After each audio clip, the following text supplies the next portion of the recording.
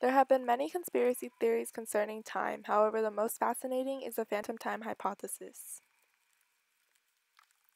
This theory proposes that the Middle Ages did not actually exist, rather it was pieced together with artifacts and events from neighboring time periods. This theory was first proposed in 1986 by a man named Heribert Illing, of whom pondered the idea of the Middle Ages. Illing studied multiple different theories that could have supported his own. He studied everything from history to sciences to arts.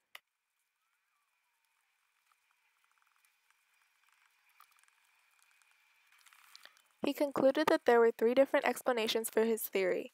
This included anachronistic architecture, inaccurate dendrochronology, and inaccurate dating on the Julian calendar. Illing believed that the buildings of the Middle Ages were anachronistic because they weren't stylistically the same. The most displaced was the Chapel of Aachen. Most architectural landmarks of the Middle Ages contain angular features. Nonetheless, the Chapel of Aachen was mostly styled with arches and domes. Illing observed that the arch styles within the building did not match the other architectural styles of the time period.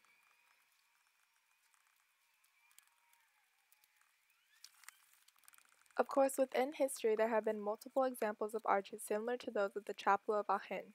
Most, however, were not built until 200 years after the Middle Ages.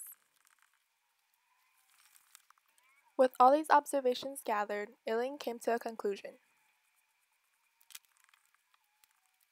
This, Illing established that the phantom time hypothesis was correct due to anachronistic architecture. The third explanation for his theory was incorrect dendrochronology.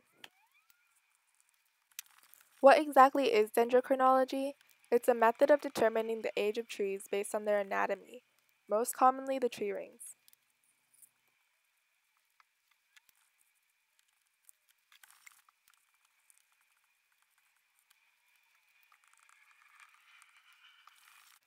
Tree rings can give an accurate approximation of the age of trees. The more rings a tree has on its stump, the older it is. Dendrochronology wasn't introduced until the 20th century by a man named A.E. Douglas.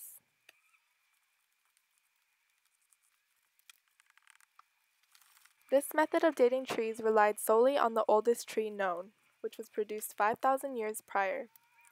Illing noticed that if the age of that tree was incorrect, the age of all trees following would be thrown off.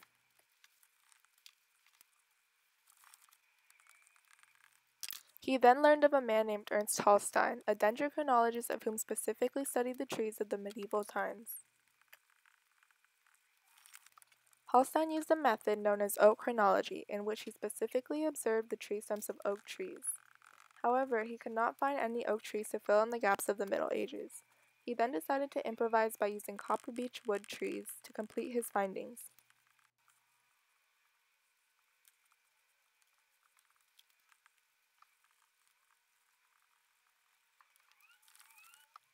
He later learned that his findings had been incorrect. However, once he announced his observations, he learned that his old findings had already been published and unable to be replaced.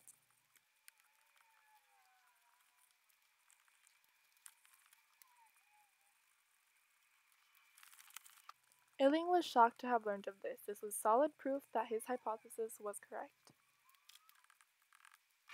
Illing's hypothesis had been proved to be true once again with the help of incorrect dendrochronology.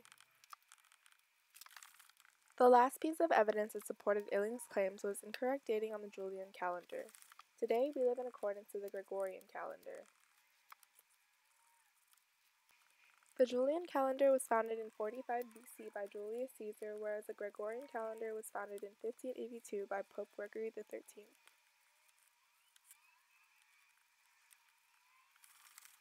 Julius Caesar believed that the calendar should respectively follow the Catholic Church. Pope Gregory, however, believed that the calendar should follow astronomical patterns. Pope Gregory mathematically found the errors among the Julian calendar. He concluded that the calendar was incorrect by 10 days, however the correct number of days should have been 13, if the Middle Ages actually did exist. With so much proof, Heribert Illing published the phantom time hypothesis in 1991. Most of you may be wondering how this concerns you. This would mean that we are currently living in the 1700s. What do you think about the phantom time hypothesis?